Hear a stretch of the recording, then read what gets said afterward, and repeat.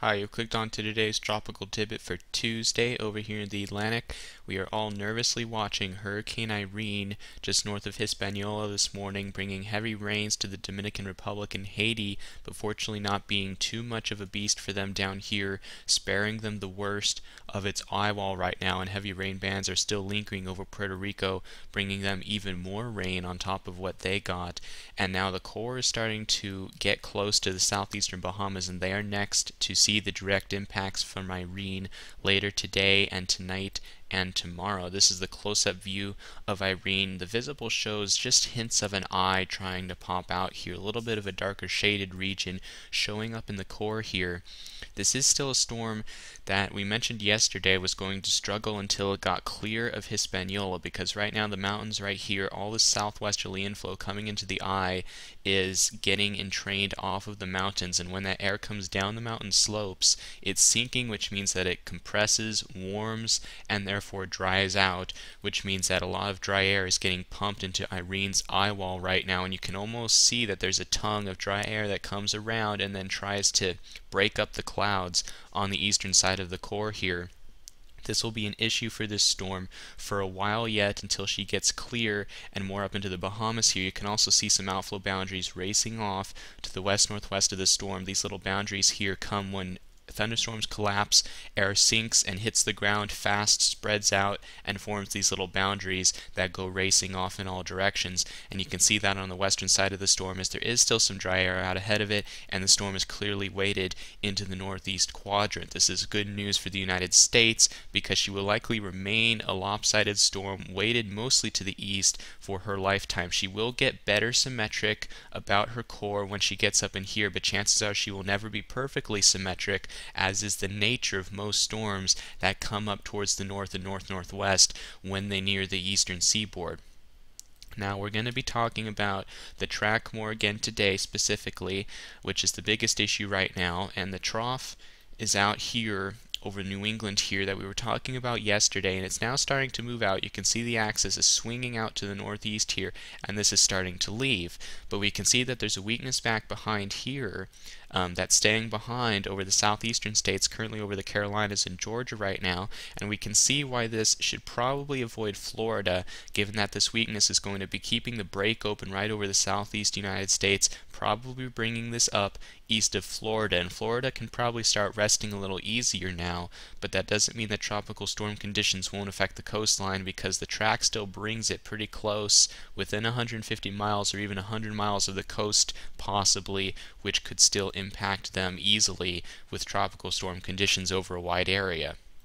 And these are the models here that we're looking at today.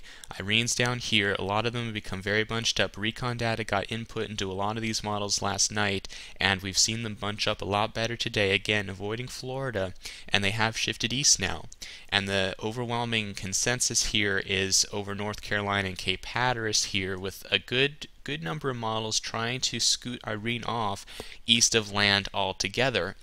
And these are solutions that we can indeed hope for here. I do still think that this tries to get into the coastline here. It would be pretty hard to get this through the length of the Bahamas and then actually avoid the United States. It's hard to do that.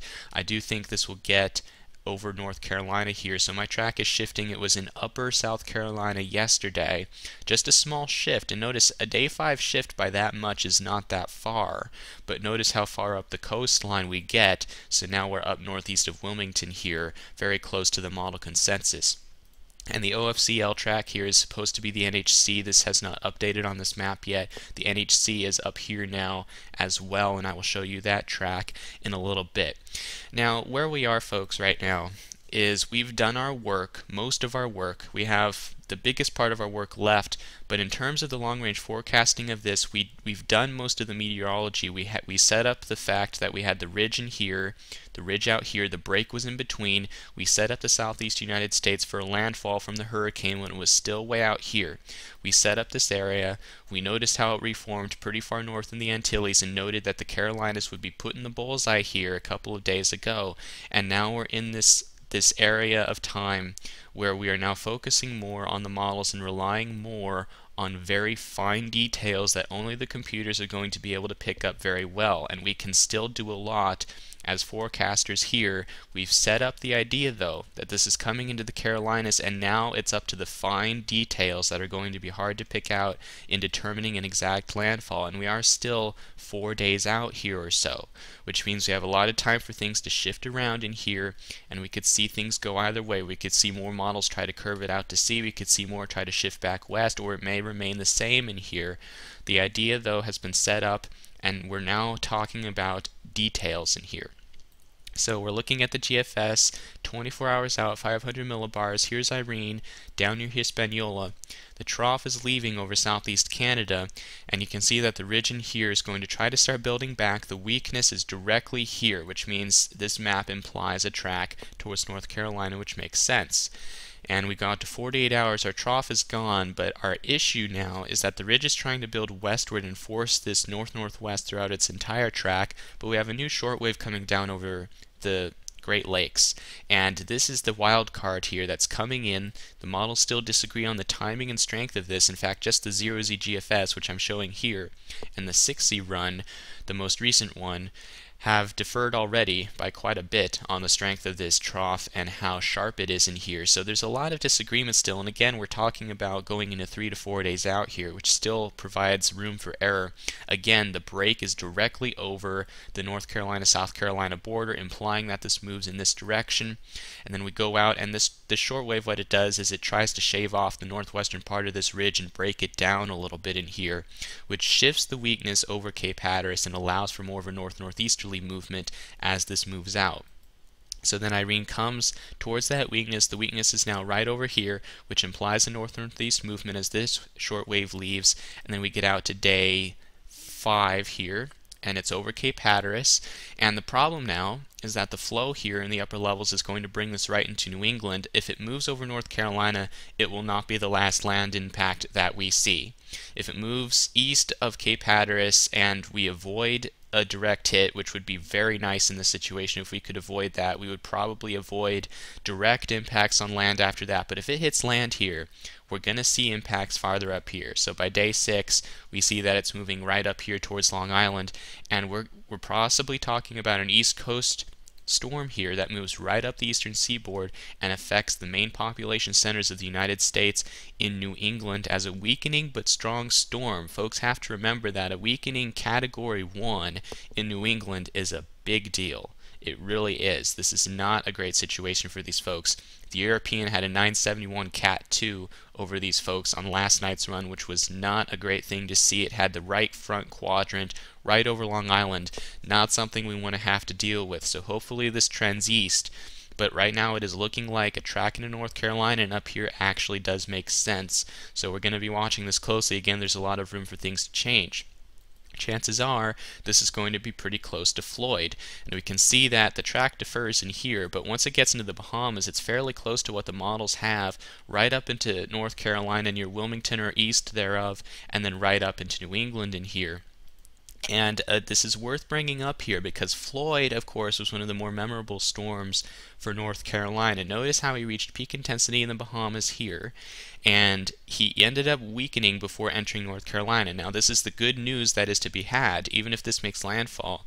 There is some good news here, that most storms, I cannot find a storm in history that I've looked at that has strengthened upon landfall in North Carolina if it was already a major down here. Most of these storms approach North Carolina from pretty far south as opposed to a direct track at a right angle to the coast. That would be North Carolina's worst nightmare. That doesn't really happen. Isabel got close, but she wasn't even strengthening at landfall, and these storms that curve up are generally weakening, and the reason why is because if you get a storm that's curving up east of Florida, by the time you get the storm in here, what you have is it's already got land masses to the west, and you're pulling dry air off the continent into the western side of the storm, which means that by the time it gets to North Carolina, it's already been moving over a stretch of water where a lot of dry air from the continent has been pulled into the storm. What's also happening is if you have a cane that is moving up to the north, it means that there's probably a trough in here in the upper levels trying to recurve it, which is probably pumping dry air in here and also shearing the system a little bit out of the southwest. So that means that these hurricanes generally reach peak intensity in here and then weaken a little bit as they move towards landfall. And this is what I think will happen with Irene. Some weakening before landfall is likely. However, that could easily still put her as a major hurricane, a Category 3, maybe a high Category 2 at landfall here, which is still a very big deal. This is the current NHC forecast at 11 a.m. Eastern Time. I'm showing this because I'm in close agreement with it here. It brings it up to a major hurricane. Peak intensity will probably be in here, and I still think Irene could reach a low Cat 4 in the northwestern Bahamas, 135, 140 miles per hour, and then she'll probably weaken to a low end 3, maybe a high 2 by the time she makes landfall in North Carolina here due to drier entrainment off the continent and a little bit of shearing due to her asymmetry, which shears herself, not necessarily from the trough, but she'll end up shearing herself at that point. And then she'll move off and weaken as she moves in this direction. But again, Category 1 up here near the Delmarva is not a great thing to have. It really is not a great idea to have that up in here. So folks are going to have to watch this up the eastern seaboard. Bahamas are about to get nailed. Hopefully folks are ready for this. This has a lot of time over water here, and things could get ugly for the northwestern Bahamas. They may be the ones to feel Irene's full wrath at peak intensity. Hopefully folks are prepared in here. Again, Florida, probably not getting the direct hit at this point, but tropical storm conditions could still make it to the coast. The good news is that the western side is the weakest side, and thus they may get away with very little here, but still tropical storm conditions could affect the coastline. Folks should be aware of that. And then South Carolina to North Carolina still need to be on guard for this. We could still see a shift left. We've still got several days here. It's not a guaranteed North Carolina hit. Most likely North Carolina, South Carolina from Charleston north should still keep a close eye on this here.